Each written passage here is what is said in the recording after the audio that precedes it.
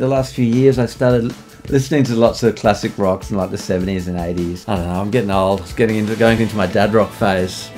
Like Tom Petty and Bruce Springsteen, and I probably wanted to capture a little bit of that spirit, getting a bunch of people in a room together and bashing out the songs. And it's a really, really different type of record for me, for Bob Evans. Even in the world of Jebediah, we've never made a record like that before.